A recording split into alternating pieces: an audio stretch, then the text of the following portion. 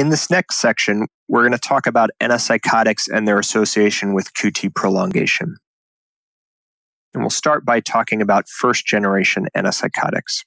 So the low-potency phenothiazines, which include medications like thioridazine, chlorpromazine, and mesoridazine, are the first-generation antipsychotics that are most associated with QT prolongation.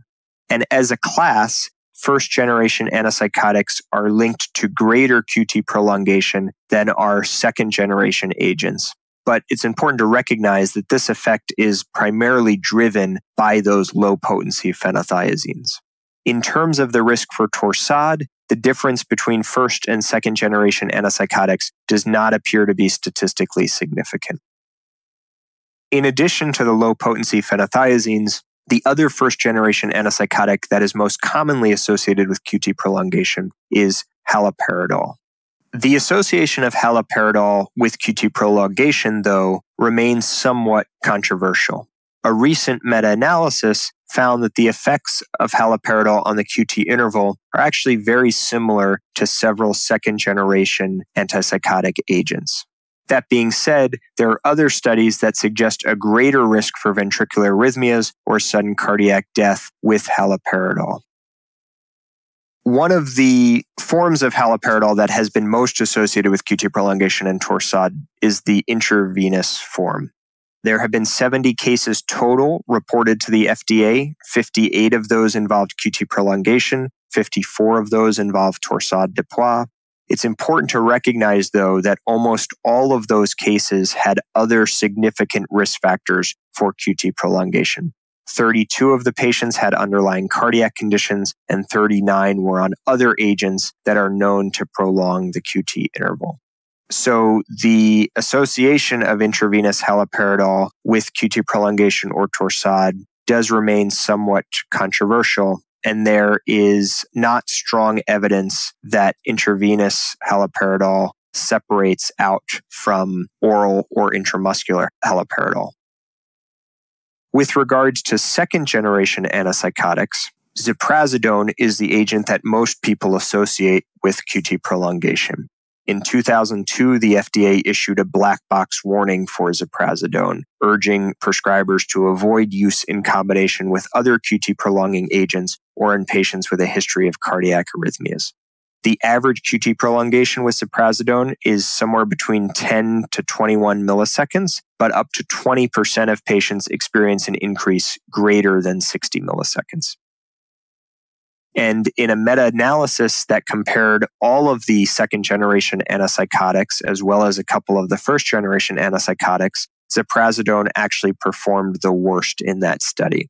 It was similar to iloperidone, but slightly worse.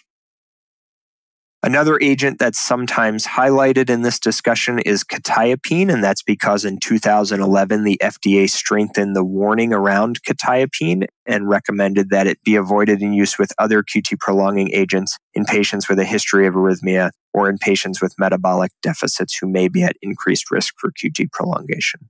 In general, it's felt to have relatively mild effects, though there is some suggestion that up to 20% of patients experience a prolongation of greater than 20 milliseconds, which is considered more clinically significant. Among the second-generation antipsychotics, and really among antipsychotics as a whole, the agents that perform best from the standpoint of QT prolongation appear to be aripiprazole and lurasidone.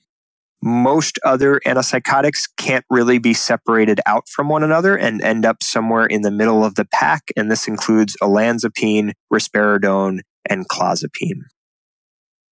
Another issue that has generated some inquiry in the recent past is the idea about whether polypharmacy with multiple antipsychotics leads to greater QT prolongation. There's unclear conclusions regarding that, but there's speculation that if that is true, it's probably mediated by the total cumulative dose or the total cumulative relative dose rather than by the fact that the patient is on multiple different agents. So when we're thinking about antipsychotics as a whole and their impact on QT prolongation, we can do a little bit of risk stratifying with regards to specific agents, though it's pretty challenging.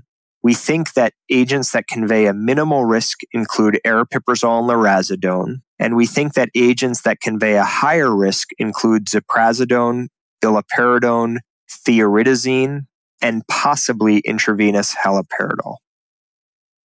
Practically speaking, how do we think about using antipsychotics in patients who may be at risk?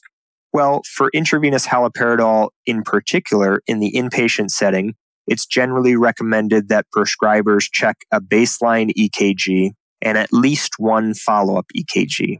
It is important, though, to minimize other risk factors for QT prolongation in that setting, and that includes repleting electrolytes, specifically magnesium and potassium should be repleted to 2 and 4, respectively, on a daily basis, and minimizing other risk factors, which may include looking at other medications that the patient is taking, which might either independently increase the risk for QT prolongation or interact with haloperidol in such a way to convey a greater risk, and seeing whether there's room to minimize or mitigate those other risk factors. In patients who have a QT greater than 500 milliseconds, you might want to consider adjunctive agents for managing the delirium in the hospital. When we think about using antipsychotics in the outpatient setting, we generally don't recommend monitoring for patients without risk factors unless they're being prescribed one of the high-risk agents such as thioridazine, ziprasidone, or iloperidone. There's really not evidence to monitor patients who are being started on a different antipsychotic who don't have significant risk factors. On the other hand, for patients who may have multiple risk factors for QT prolongation, it might be worthwhile to obtain an EKG at baseline and intermittently after the initiation of an antipsychotic just to mitigate against the risk.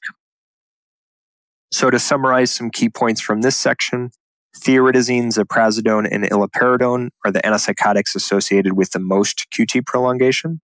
Intravenous haloperidol has been associated with QT prolongation and torsade in various case reports, though it appears to be a very rare occurrence, and it's important to remember that intravenous haloperidol is often prescribed to the sickest patients in the hospital, which may confound the association. Aripiprazole and lurasidone appear to have the least association with QT prolongation among the antipsychotics and are generally considered safe in this regard.